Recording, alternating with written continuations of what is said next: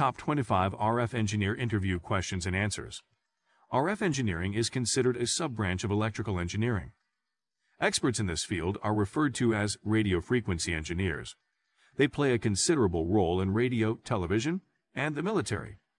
Owing to the popularity and necessity of their roles, the demand for RF engineers has skyrocketed in the recent past. Therefore, you must prepare well before stepping into an RF engineering interview room to increase your chances of landing the job. In this article, we look at some of the commonly asked interview questions in RF engineering interviews. Let's dive right into it. 1. Why are you interested in this role? Sample answer. I interned at your firm during my last year of college and have always wanted to come back. This place gave me a strong foundation that has seen me through my career. I also love your performance over the years and believe that I can use all the skills I have gathered to better most of the operations here and drive in more profits. 2. What are the roles of an RF engineer? Sample answer. An RF engineer collects data, researches radio frequency, and analyzes different sets of information to improve the radar system. He or she is exposed to intelligent sensors, surveillance radars, radio waves, over-the-horizon radar, cellular components, and radio waves. 3. What are some of the qualities that an RF engineer needs to be effective? Sample answer. Like any engineering role, an RF engineer needs to be a good communicator. He or she should be able to relay information clearly to all the team members and stakeholders. An RF engineer should also be a good problem solver and troubleshooter, given the nature of the job at hand. Other qualities include the ability to teamwork and excellent analytical skills. 4. What major challenge did you face during your last role? How did you manage it? Sample answer. I last worked in a small radio station. It was thoroughly understaffed and lacked some vital equipment. I could not put up a good team and ended up shouldering 70% of projects, which proved overwhelming. I arranged a meeting with the human resource manager and convinced him that the projects would end faster, and we would achieve better results if we engaged more employees. He consulted with the top management, and I had 2 new team members by the end of the week. 5. Describe your daily routine as an RF engineer. Sample answer. I report to the office early and check if all the RF systems are functional and well updated. The remainder of the day is spent designing electrical circuits that support the RF systems, making field measurements on RF systems using electronic test equipment, and working on different analytical calculations. I also take some time to write reports capturing the significant events of the day, improved parts, and some of the systems that need attention. 6. Describe briefly about your RF engineering experience. Sample answer. I have worked in over 3 stations in my 7 years of experience. At my first station, I was in charge of enhancing the performance of the present wireless networks, a role that turned out to be an eye-opener. I later joined Easy FM, where I gained lots of expertise in designing new wireless network RF plans. This prepared me for the telecom company and my primary role. I joined Air Telcos, where I was appointed to be the chief RF engineer, in charge of a team of 15 engineers. I spent 2 years, which taught me a lot about management and supervision. It greatly taught me leadership and responsibility. 7. What kind of strategies and mindset is required for this role? Sample answer. RF engineering requires lots of project work, given the technicality involved. The strategy that has seen me succeed over the years is teamwork. It ensures that work is performed faster and accurately. Also, it brings together different people, thus promoting the exchange of ideas. As for the right mindset, this job requires someone who is result-oriented. This has helped me meet the project deliverables in most of the projects that I have undertaken. 8. What is the biggest challenge that you foresee in this job? Sample answer. I'd like to commend the outgoing RF engineer on the excellent job he has done with the company. I've been reading your company's monthly journal for some time now, and his work is impressive. Therefore, the biggest challenge comes in filling the gap that he has left, given that he has set the bar high for RF engineers. However, I believe that I am well suited for this job and will use all the skills I have acquired together with the available resources to serve the company well. 9. How do you stay motivated at work? Sample answer. I love what I do, which gives me the needed push in my everyday work. I also believe in diligence and punctuality. Therefore, I always set personal deadlines, which I strive to meet, on top of those created by the company. I am a go-getter who never stops until I get whatever I set out to. I also meditate daily, which has boosted my focus and outlook on life. 10. Describe a time when you failed in this role and the lesson you learned. Sample answer. One of my biggest failures happened in the early part of my career. It even made me rethink if I wanted to continue being an RF engineer. I was a junior engineer at a local radio station in town. I was not a good communicator then, and part of my assignment involved teamwork. I poorly relayed information, which my team members relied on, and messed up. I was heavily reprimanded. However, I learned the importance of communication and have since worked to be an excellent one. I am glad to report that this has never been an issue again. 11. What do you understand by RF engineering? Sample answer.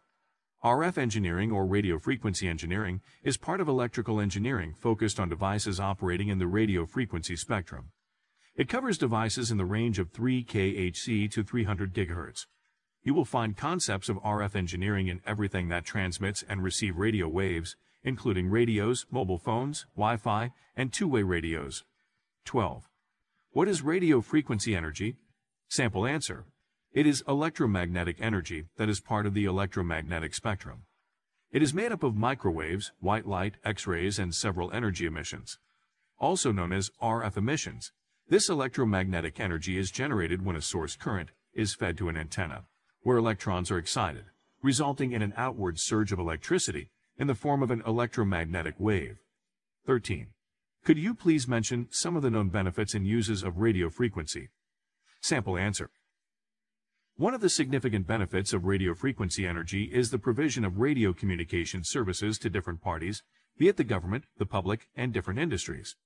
It is also applied in radio and television broadcasting, cell phones, radio, weather radar, and satellite communications. RF is also used in non-communication applications such as industrial heating and microwave ovens. 14.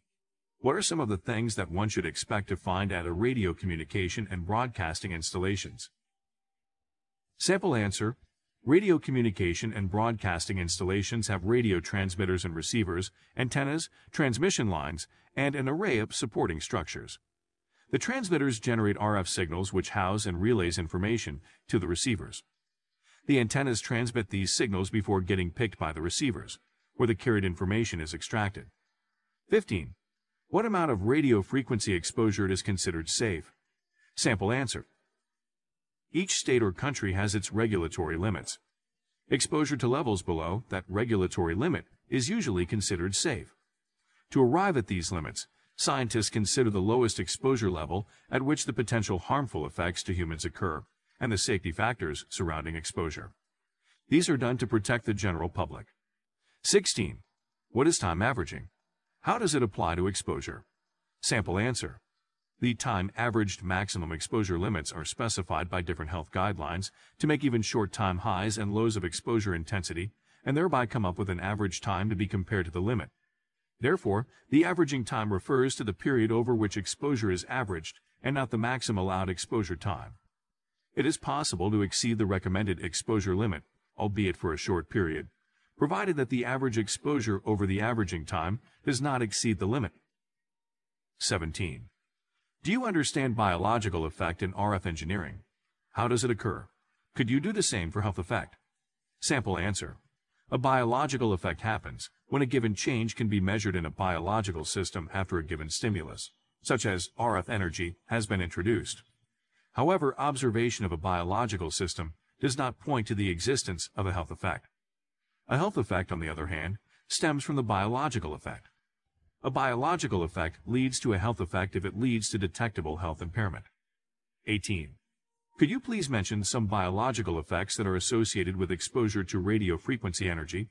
Sample answer. Laboratory studies captured in scientific peer-reviewed works point to biological effects related to temperature changes, blood-brain barriers, calcium efflux, gene expression, and DNA damage. However, not all these are classified as health effects. Studies have also been done to establish whether RF energy can start and promote cancer. However, most of these studies have failed to link RF energy to DNA damage or the growth of cancerous cells. 19. How does one measure radio frequency? Sample answer. All electromagnetic waves, including radio waves, are measured by their wavelength and frequency. Wavelength refers to the distance of one complete electromagnetic wave cycle, whereas frequency is the number of electromagnetic waves in 1 second, often referred to as hertz. 1 Hz normally equals 1 cycle per second, whereas 1 MHz is equal to 1 million cycles per second. An example of a radio frequency that measures more than 1 GHz is microwaves. 20.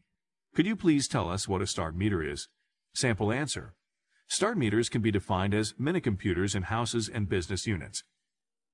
They usually communicate regularly with the utility and transmit meter information such as energy consumption, power spikes and outages, restoration messages, and several applications. These meters can collect and store interval data, as well as conduct remote service. Other abilities include receiving commands and interfacing with other devices, such as control systems and home area networks. 21. What is RFID? Sample answer. RFID is the short form of radio frequency identification, a term that refers to all the technologies that use radio waves to identify people and objects automatically.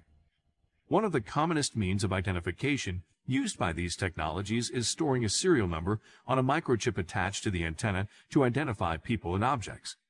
The identification information is transmitted to a reader, which converts these radio waves. 22. How do you pick a frequency that is right for your application? Sample answer. Over the years that I have served as an RF engineer, I have learned that different frequencies have different characteristics that qualify them for different applications. Low-frequency tags are normally cheaper than UHF tags and use less power, making them viable for penetrating non-metallic substances.